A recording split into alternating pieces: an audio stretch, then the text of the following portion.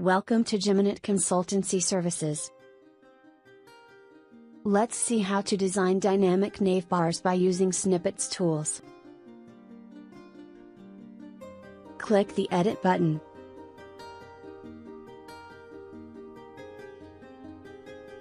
Click on the default navbar to show a style panel in which you can customize your navbar. You can select your desired snippet for the navbar.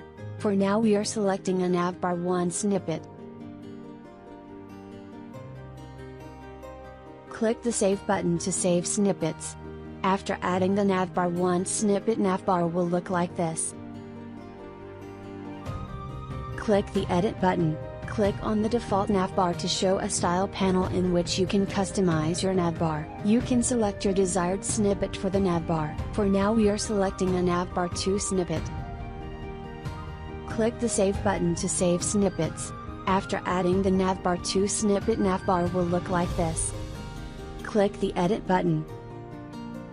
Click on the default navbar to show a style panel in which you can customize your navbar. You can select your desired snippet for the navbar. For now we are selecting a Navbar 3 snippet. Click the Save button to save snippets. After adding the Navbar 3 snippet, navbar will look like this. Click the Edit button. Click on the default navbar to show a style panel in which you can customize your navbar. You can select your desired snippet for the navbar. For now we are selecting a Navbar 4 snippet.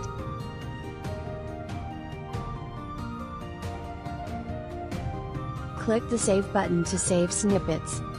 After adding the Navbar 4 snippet, navbar will look like this. The link to the next video is in the description. Don't forget to like and subscribe our channel. Thank you for watching.